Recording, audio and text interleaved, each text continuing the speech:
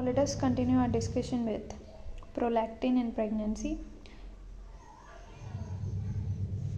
Okay, so prolactin in pregnancy, especially if you see in a non-pregnant female, the normal values of prolactin is 15 nanogram per milliliter. Okay, so prolactin in normal non-pregnant female, it is 15 nanogram per milliliter, and if this in this normal non-pregnant female, if the prolactin value is greater than 25 nanogram per milliliter, then it is called as hyperprolactinemia.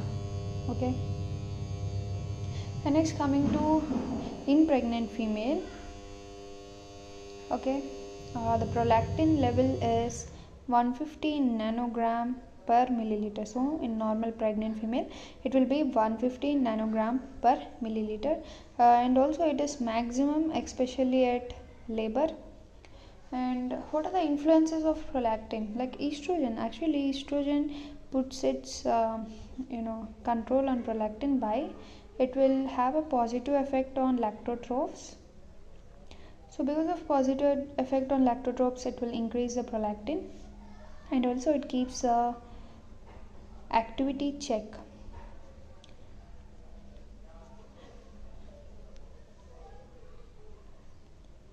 Mainly by negative effect. So it is also having both positive and negative effect on the prolactin. So estrogen controls the prolactin. Okay. So after delivery, what happens? After delivery, estrogen level drops. Then what happens to the prolactin? As estrogen drops, even the prolactin will drop. Okay. So, but when are you coming to milk production, at that time, again prolactin will rise because milk production is done by prolactin. So now coming to dopamine. Dopamine also have effect on prolactin. Dopamine is actually prolactin inhibiting hormone. It inhibits the prolactin. Okay, in the female after delivery, as decreased milk production. For example, you take one pregnant female in which the milk production is reduced. The milk production is reduced in this female. So now to increase the milk production in this female, we give dopamine inhibitors like metoclopramide. Why we are giving dopamine inhibitors? The one thing you need to understand that dopamine usually inhibits the prolactin. Dopamine inhibits the prolactin. So now here in this patient, my milk production is low. So now we need to increase the milk production, so that we need to decrease the dopamine. So inhibit the dopamine, use metoclopramide, decrease the dopamine, so that will increase the milk production in this female. Okay, so now coming to another female. In this female there is IUD. So in this female, as there is IUD, we need to stop the lactation, right? So to stop the lactation in this female, we give dopaminergic drugs. Okay, we give dopaminergic drugs, like you can take examples of dopaminergic drugs like cabergoline, bromocriptine, pyridoxine, and also we can give estrogen in high levels, but you can also give high levels of estrogen, but we will not use high levels of estrogen because again estrogen may have an effect to produce the lactotrophs and increase the prolactin. But here the problem is itself, the female is having IUD, so we need to stop the lactation. So to stop the lactation, we use this cabergoline, bromocriptine, pyridoxine and high levels of estrogen, but this is not recommended. Now we'll discuss about another female in which actually in this female the breast is engorged. The breast is engorged, but the problem is the milk is not ejecting out. So for that we may use a breast pump artificially to eject out the milk, and also we use of course oxytocin, because which is a main hormone required for milk ejection. So now coming to vaginal, cervical and uterine changes during pregnancy. So what happens? Already we know the Chadwick sign or our Jack-Weiner sign. We discussed this about in a previous video, right? So what is there in the Chadwick sign? The Chadwick sign, there is bluish discoloration. There is a bluish discoloration of vagina and cervix, right?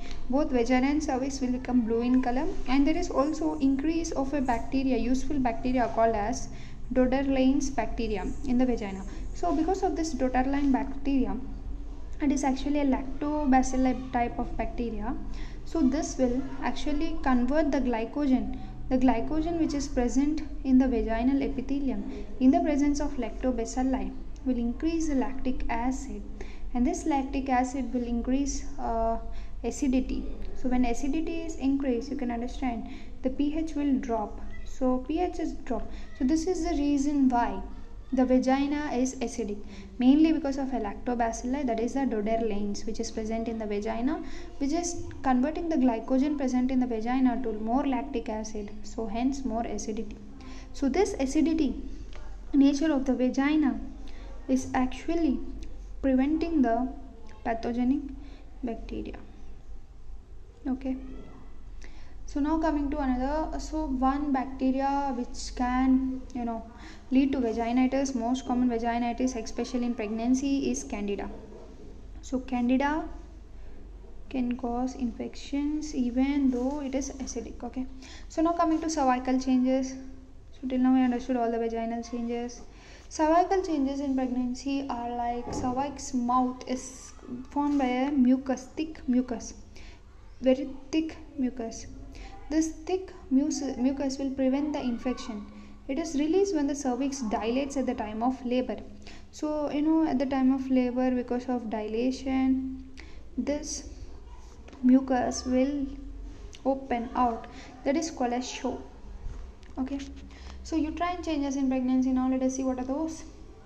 For example, in a non-pregnant female, the weight of uterus is 50 to 80 grams, just 50 to 80 grams in a non-pregnant. Okay, in a pregnant female it will be like about 1100 grams. So you can see how much it has increased from 50 to 80 to 1100. So it's a marked hypertrophy but limited hyperplasia. Coming to the length of the uterus in a normal female, 7.5 centimeters, but in the case of pregnant female it is 35 centimeters. Next, coming to volume will be around 5 to 10 milliliter in the case of non-pregnant female, and in the pregnant female it will be 5 liters, or like you can say up to 20 liters. And the shape of the vagina, uterus is pear shaped, whereas in the pregnant female it is globular first. Next, in the 12 weeks it will turn into spherical, and next it will turn into ovoid finally. Okay.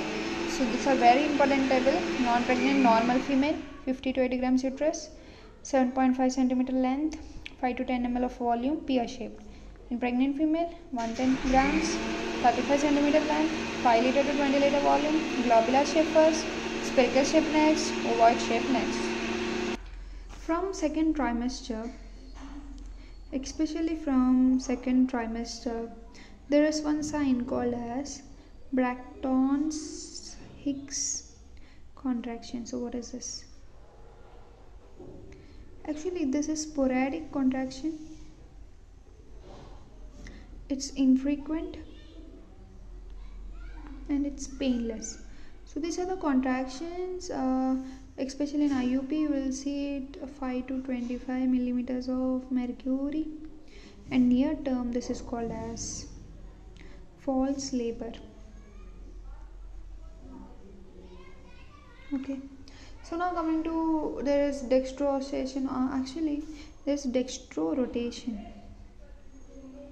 Our uterus will undergo dextrorotation, especially towards the right side.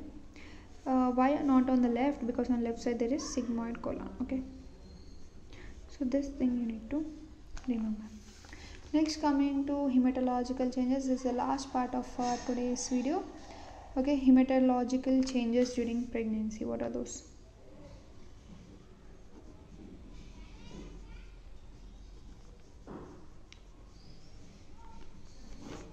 So hematological changes, let us see what will increase and what will decrease. Okay, so first one, the blood volume is going to increase during pregnancy.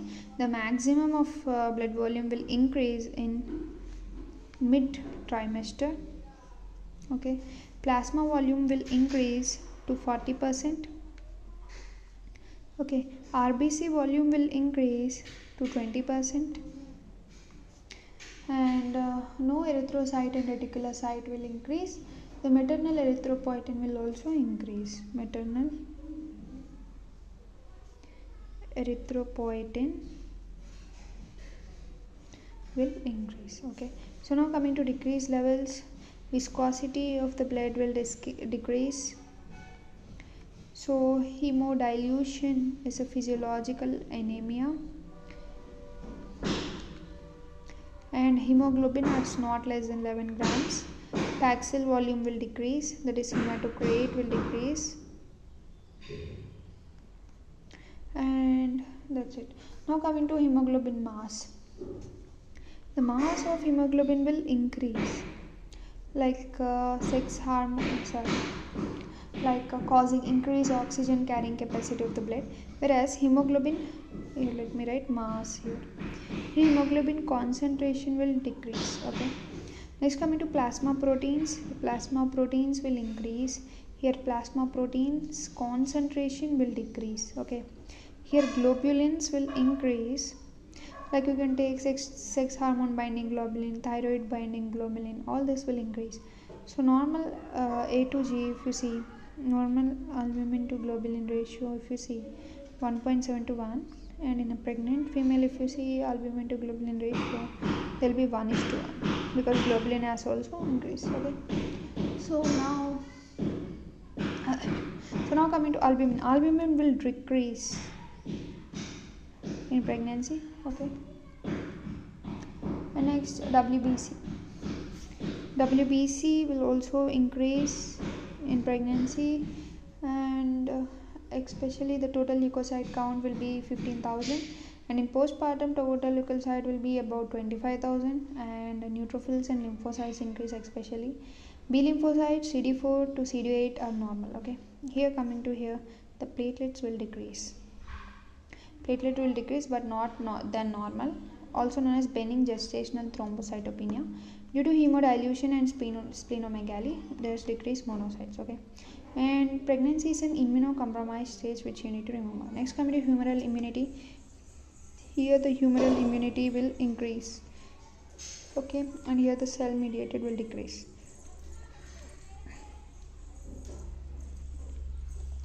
And especially T helper cells 2 type 2 will increase.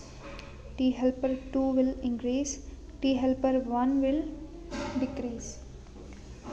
This is called as TH1 shift to TH2, and it is not seen in a pregnant woman with PIH. Okay, next coming to interleukins, let me write down here. Interleukin 4, 10, 13 will increase. Okay, especially the diseases which are related to this are, especially the diseases related to TH2 will flare. Example, you take SLE. So these are all increase, this is decrease in pregnancy. Okay, so interleukin 2 will decrease, tumor necrosis factor will decrease, and any disease which is mediated by TH1 will improve in pregnancy, like Hashimoto's thyroiditis,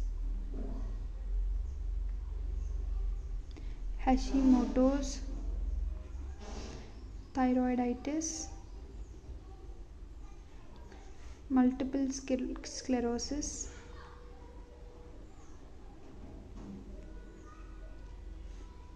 rheumatoid arthritis. All this will decrease. I mean, they are aggravated in this case. Next, coming to all inflammatory markers will increase. Like you can take all clotting factors, and important thing is pregnancy is hypercoagulable state.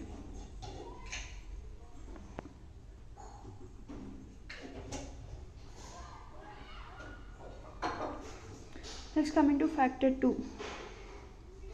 Factor 2, 13, not to 11, 11, 13 will decrease. Especially factor 13 is a fibrin stabilizing factor.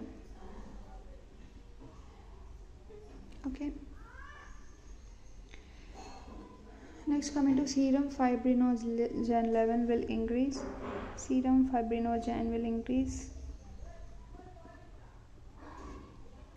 whereas fibrinolytic activity will decrease.